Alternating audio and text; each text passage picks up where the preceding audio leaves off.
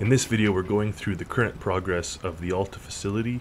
We're going to take a look at the areas that I made and how they all come together, and most of all, the next steps, which is going to be featured in next videos. So let's see, as we pull up here, you could right away tell that there's been a lot of work on the actual textures and details.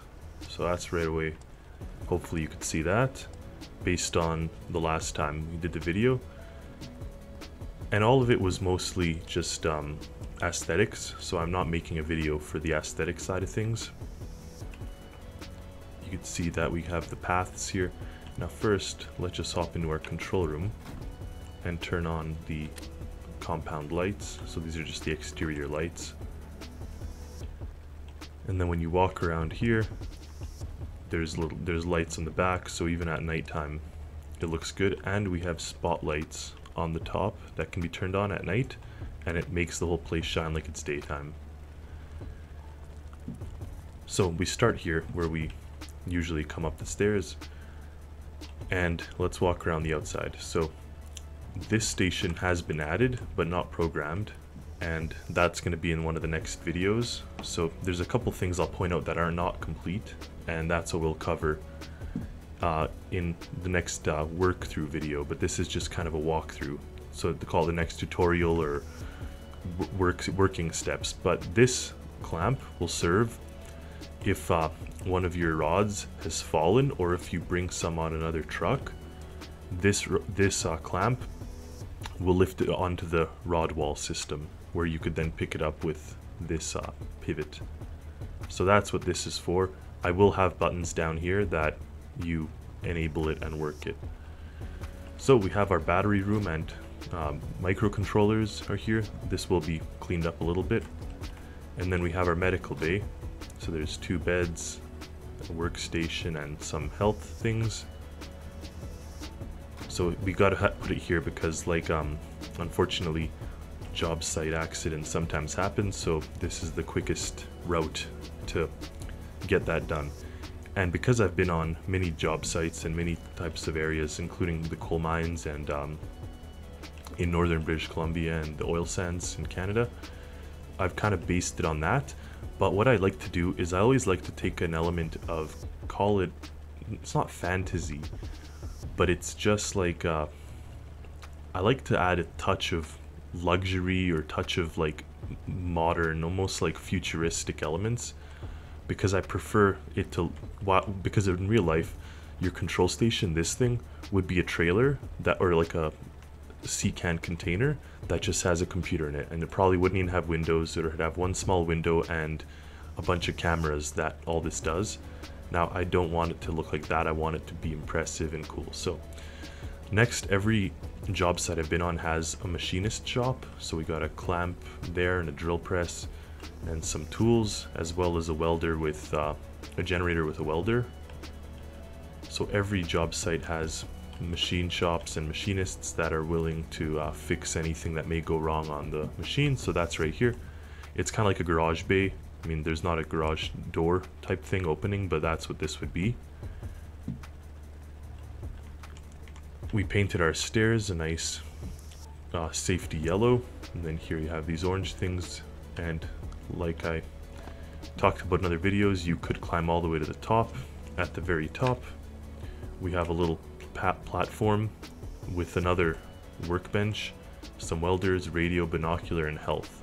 So that's up here if you make it all the way to the top. But the nice thing is you can get access to your pump from this staircase, and that was kind of the intention. You could see if it's pumping properly, fix it if you have to. We'll have to fix that paint job. So this is a preliminary walkthrough. This is not the final product, guys. Okay, and then another project we have to do is add the pumping out feature. So right now we just have this, the water dump and the slurry dump, but these tanks, and I have 4 of them currently, or rather 5 of them, because the one we have here consists of the main chamber where the crude is heated. I did add the 2 heaters that people were suggesting, so thank you for that, to warm up as it goes into the reservoir. And then here it has the distillation process up there and here for the jet fuel, which is on the top chamber, and the diesel fuel. So that tower has the main crude chamber and then a jet and diesel fuel. And then on this chamber here, it's really just two big containers, or two big storage vessels that will have pump systems that you can use. So like whether you want to fill all of it with diesel or fill all of it with jet or fill it with crude, you'll be able to do that. So that was one of the things that that is one of the things that I have to add. So it's really, so this clamp that I talked about and that system. Now that system is operated from this control room here. So we have our original control room, which has been cleaned up, and I've put the panel kind of on this type of tilted thing, and the chair can move, so you could either use the chair if you want, or you could just stand and do it by hand, whatever you want, but you have that ability to decide. And then another nice thing is we actually have this button here that dictates which position this grabber is. Everything else is more or less the same, and I will update these buttons to clean it up because I don't want these to look like that. I want it to be a little more technologically advanced. I want the well depth to be on a display, and then these ones and these big buttons are all going to be on instrument panels, so they won't be as big. And this room we're going to add some type of other maybe a desk or something. Now see the spotlights, if we make it nighttime,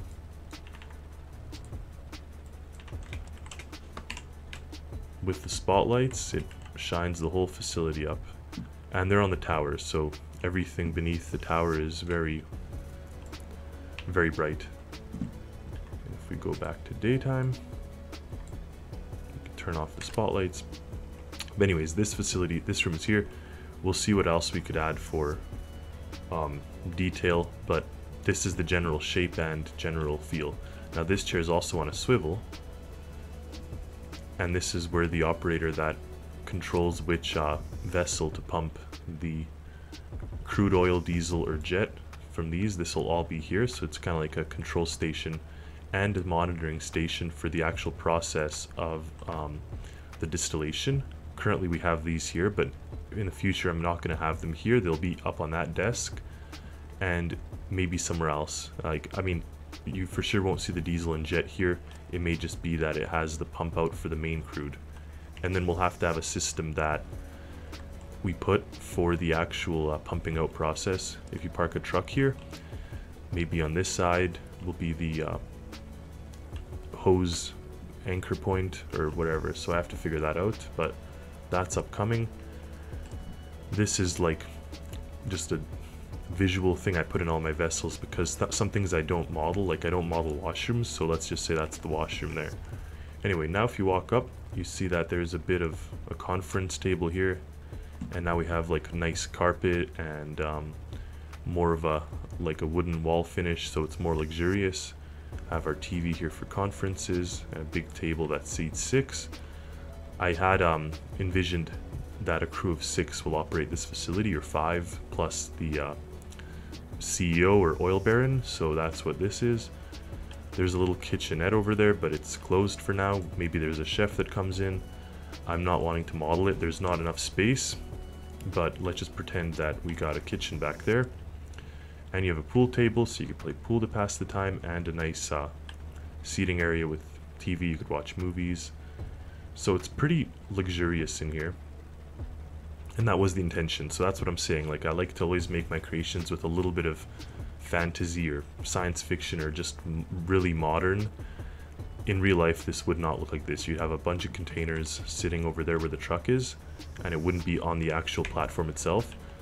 But the way I'm looking at this is I'm making like how they have like the oil rigs on the water. This is a land-based oil rig, so everything is just on the one platform, on the one rig, and it's all in one spot rather than being a camp with garages and trucks and spanning here, which I mean, first of all, you can't do with the workbench. You could do it as a spawnable, like a mod or a creation or whatever, a mission, I think, but I don't really want to do that. I just want it to all be here. So that is the second floor. If we go to the third floor, we've got a little dresser here, and this beautiful mountain picture, a seating area. And if we go to this room, this is our crew bunk area. There's 4 bunks with windows. Over here's our manager's room, so he's higher up. We've got a TV, nice little picture, and a nightstand. It's a private room. And then for the actual oil baron, or the owner or whatever, this is their suite. So we got a king-size bed, fireplace, TV, and a private washroom back there. So it's a nice spacious room. Has a view of the rig as well as a view out, and it's kind of like my captain's quarters in my ships that I build, so it's similar type of style.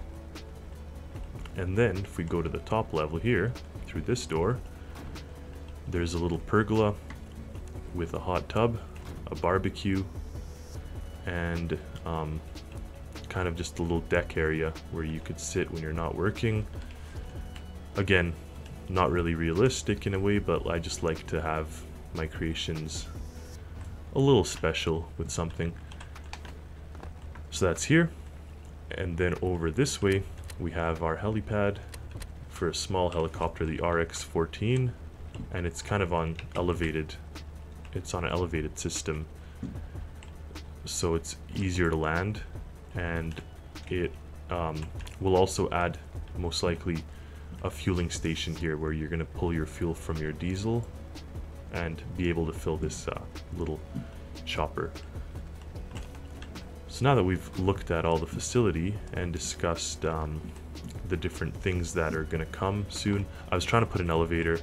I couldn't, so that was one of the things that I wish I could have done. A more automated system to pick up clamps would have been nice, but because of the shape of the building, it wouldn't work. Like, I was thinking to have a system that's automated. You just put a clamp in and it goes up and goes into this grabber arm. Instead, it's gonna have to go onto the wall. So just one of the things that I tried doing, but really it doesn't matter. I think that this thing looks amazing. I'm so happy with how it turned out, and I can't wait for you guys to have it in your workshop and to enjoy it, because I'm quite proud of it, and I hope that you guys like it. So thank you for watching.